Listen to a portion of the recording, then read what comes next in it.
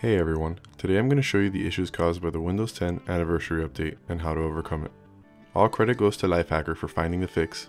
It was originally made to fix webcams and Xbox controllers that the update broke, but it also works for the HDK2 as well.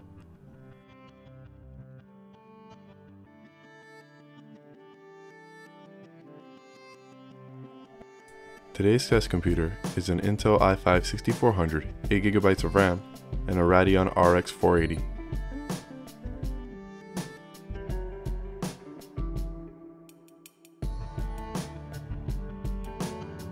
I've tested this fix on both an Nvidia chipset and an Intel HD graphics chipset, so the fix is universal.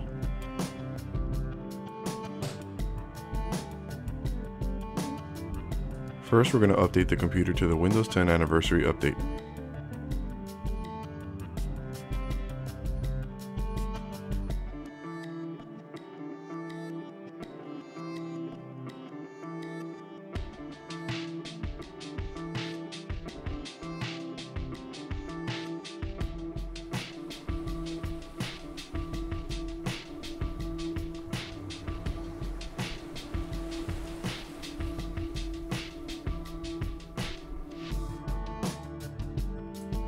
We are now on the Windows 10 anniversary update.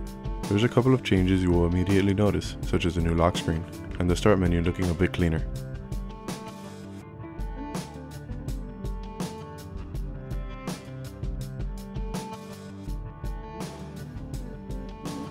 I'm now going to show you some of the issues caused by the update.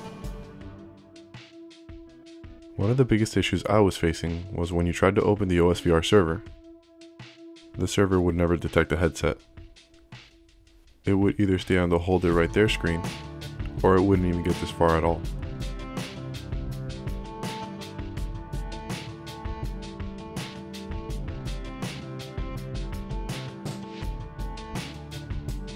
Another issue is that the tracker viewer would never open. It would just keep polling until it crashed.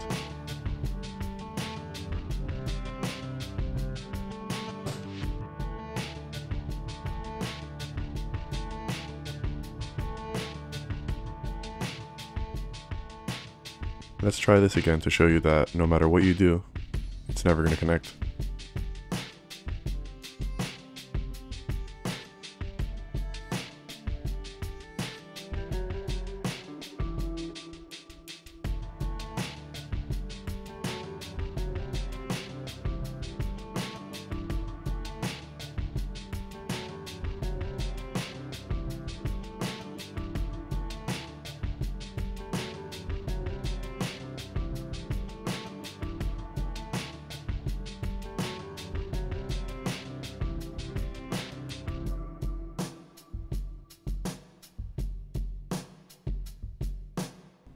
First, you're going to open up Regedit.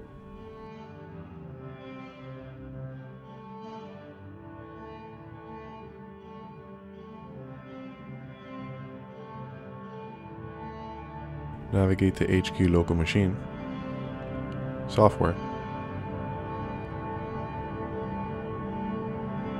and scroll all the way down to Microsoft.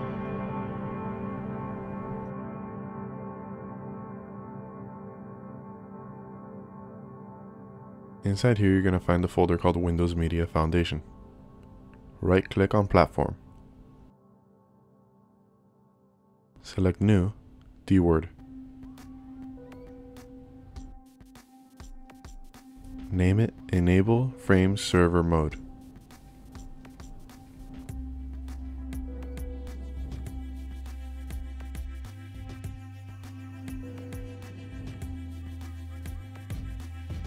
Now right click on it, hit modify, and make sure the value is set to 0.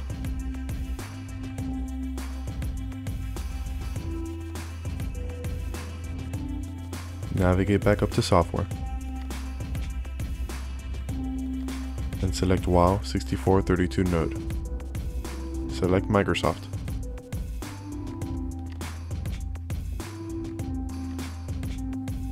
Go all the way down to Windows Media Foundation again. Right click on Platform and select New DWORD. Name it Enable Frame Server Mode.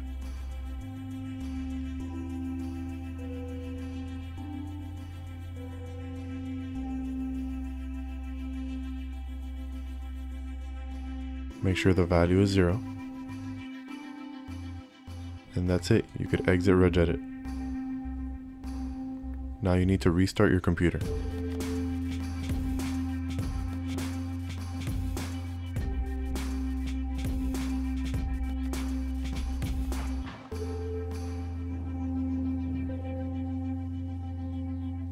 Okay, now that the computer has been restarted, let's try opening up the OSVR server.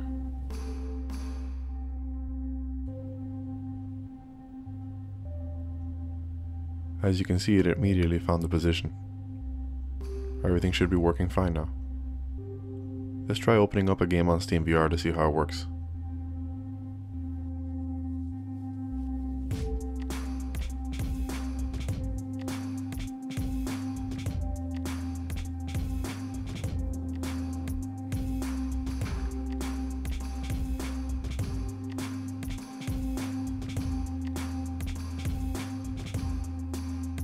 Steam has detected the headset. Let's try Elite Dangerous.